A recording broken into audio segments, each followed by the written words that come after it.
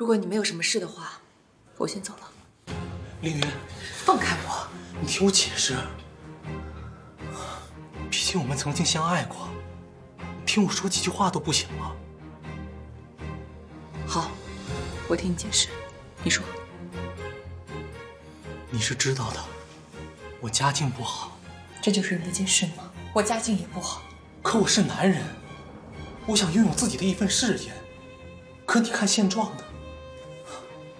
房子1平米要2、3万，随便上街吃顿饭都怕被别人宰。这个城市怎么让人生活下去？我从小就是尖子生，每个人看到我都觉得我仪表堂堂，将来一定会有发展，有前途。可结果呢？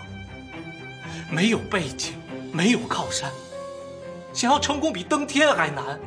不试试怎么知道自己不行呢？试试。 你怎么知道我没试过？我发过多少份简历，你知道吗？可有什么用？我才值多少钱？一个月2、3千块，连门口卖鸡蛋饼的老大爷都比我挣得多。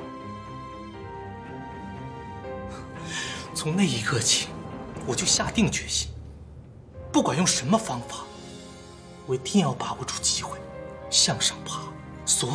所以你就转向了葛倩茹。 这就是你的理由吗？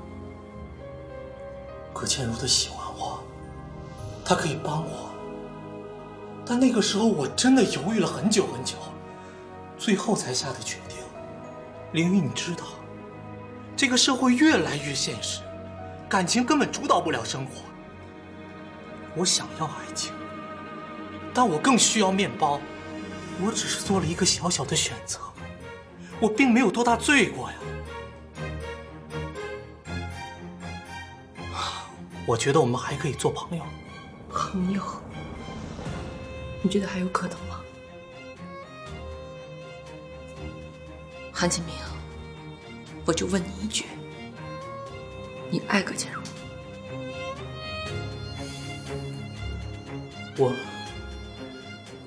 只要葛倩茹一直帮我，我愿意一直陪在她身边。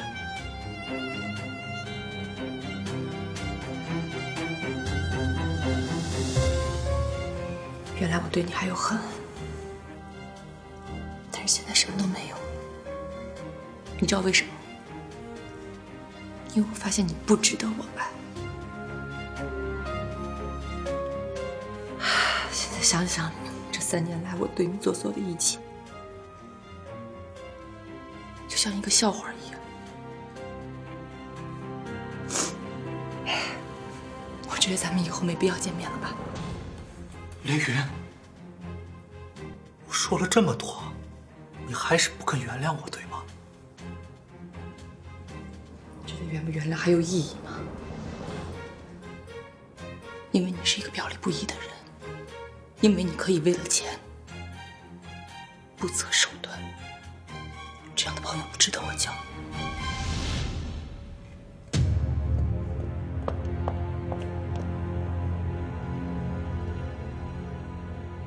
程凌云，你等着，我一定会成功的，你会后悔的。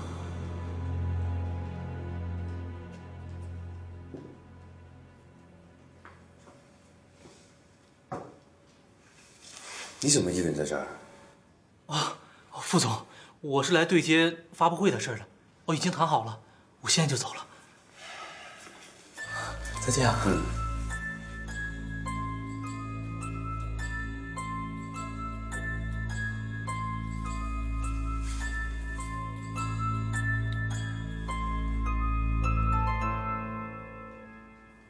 我们可以见面吗？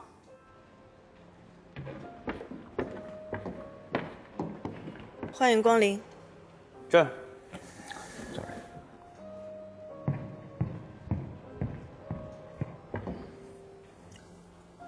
副总找我什么事儿？那我就直接说了。你说。我是希望你能换掉跟我们宣传对接的人选。为什么？是因为我们的员工做了什么违反协议的事吗？那不是，那是因为那个人叫韩启明，我希望你能把他换掉。韩启明？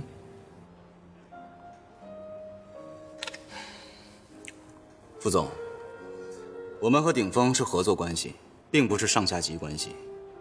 既然我们的员工没有做过违反规定的事情，那你直接插手我们的人事安排，是不是觉得有点不合适啊？那要是我说我们鼎峰派出来对接人选是凌云，凌云，你们不是有专业的人选吗？我们公司安排人手，应该轮不到你来插手吧？是不是韩启明对凌云做了什么过分的事儿？这也不是，只是他跟他之间的关系，我想你都应该知道了吧？我不希望因为他们之前的关系影响到我们的合作，这也不是我们这个项目当初开始的时候的初衷。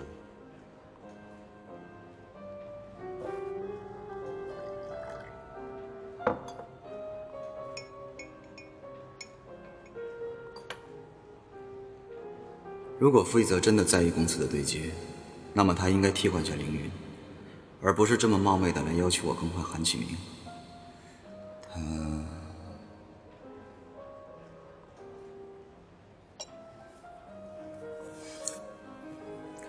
看来副总对凌云很关心，对下属关心是很正常的事吧？这事情啊，我交给你来办了。我会考虑的，不过是从公司的角度出发。不管怎么样，我只希望能把韩启明换掉，毕竟这是对凌云好。我也不希望因为他们之间的关系，影响到我们之间的合作。来，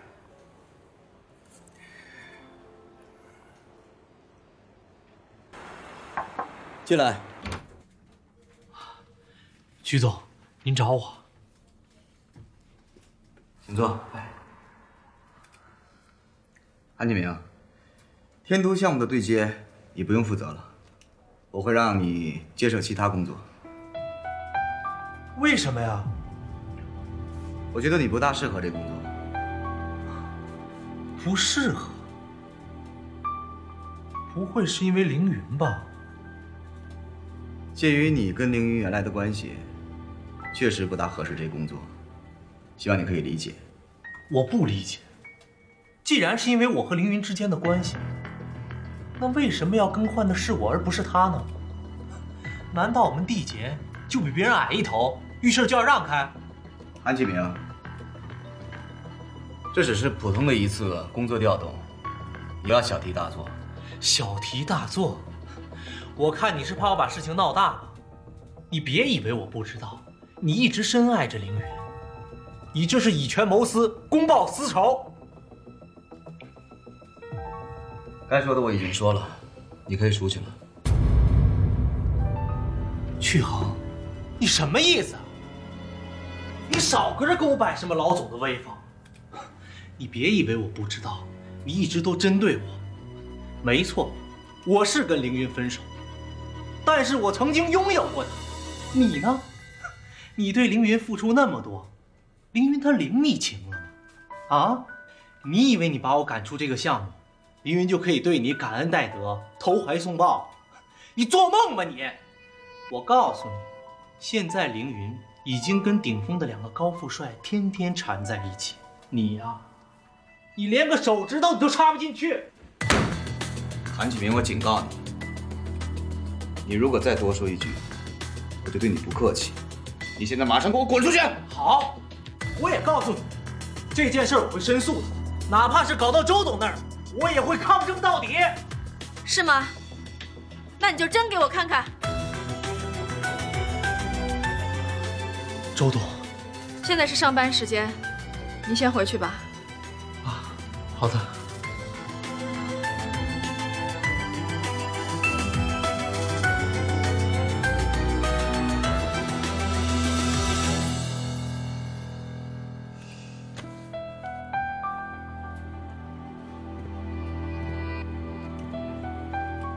陪我出去走走吧。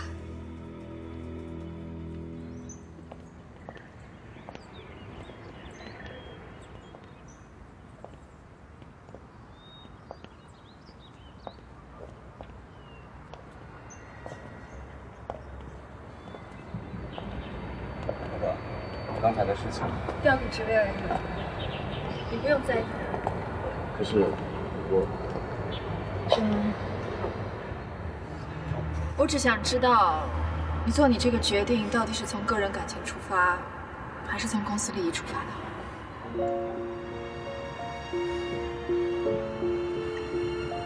两方面都有。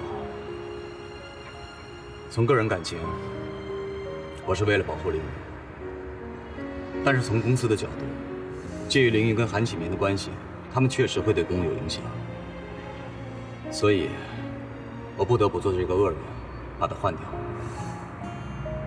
我相信你，可为什么不是由我们出面，让顶峰换掉陈凌云呢？是因为傅一泽，他以私人的身份拜托我这么做。他说，目前凌云负责的业务，他们不会让步。没想到，他们竟然这么重视他。这你啊，得罪人的事你干了，反而让傅一泽讨了女生的欢心。这合作还没开始呢，我们就已经亏了一半了。不过，不管怎么样，我都相信你是为了缔结着想。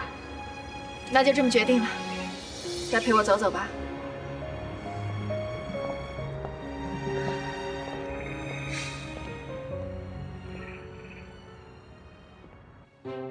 凭什么？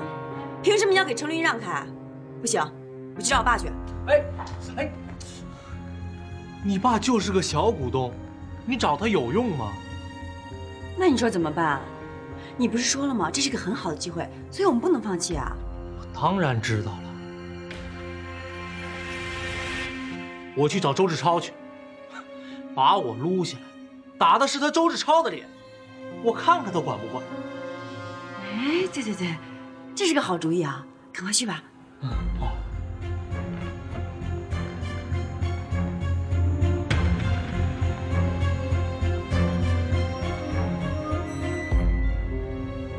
宝贝。我就是什么事都不想瞒着你，所以特意跑回来告诉你。那我走了。